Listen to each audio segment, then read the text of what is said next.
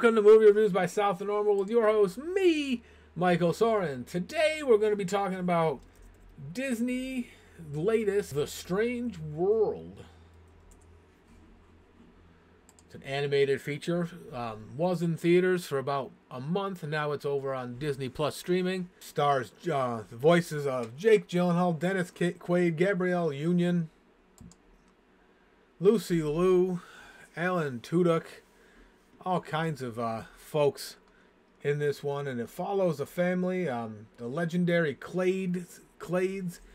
They're a family of explorers where dad's gone missing about 30 years ago while his son stayed back, and because he discovered this plant that creates energy and it changes the world, and he decides, I don't need to explore, I got what I need. So Strange World is streaming over on Disney Plus. It's a mixed bag. It's okay. It's a little different from a Disney movie in kind of that respect, but it wasn't, because they tried to create this world and everything, while it looks different, acts different, behaves different than what you're used to. So they created this upside down type place, but it's not fantastical enough. Like, I think, and it's harsh, and I shouldn't do what I'm about to say, but I think about Avatar and the world James Cameron created with the Na'vi and all that, and how you're just blown away with the stuff that they made. It's not like that with this, and it could have been, but everything's too soft and too bubbly, too cartoony, if you will. When the family is at the forefront and they're interacting, it's a very good story that you get between the Clades, the son wanting more, the dad being too afraid to let him have more, the other dad who was ashamed of his son and his decision. And it was advertised as this, can't remember, I'm trying to think of the word. The way the trailer portrays it, it makes it like so big and so grand, but it's not executed to that nature. It's a fantastic voyage that will entertain you, but it's not groundbreaking or anything the way it was like portrayed. It's got a nice little story, it'll engage you, but for the most part you're just kind of like, okay, I enjoyed that, and now I need to watch something else for a little while. Like, it wasn't good enough. It came out in theaters and then quietly moved over to Disney Plus, and no one really noticed. Like, nobody noticed either happened unless you were like paying attention. And I don't hate it by any means. I enjoyed it, but it was just missing something. I guess because of the grand nature it was portrayed of what it was going to be doing, it didn't come to fruition. Kind of like Lightyear, how Lightyear was portrayed as, this is the movie that launched Andy's obsession with Buzz Lightyear, the nation's obsession within Toy Story with Buzz Lightyear. And then you watch the movie and you're just like, you did not live up to that expectation. You missed the mark. The assignment was too grand, or you had too, like, your advertising was too much. So you got all our expectations up way high, and then you didn't meet them. And shame on us for having those expectations.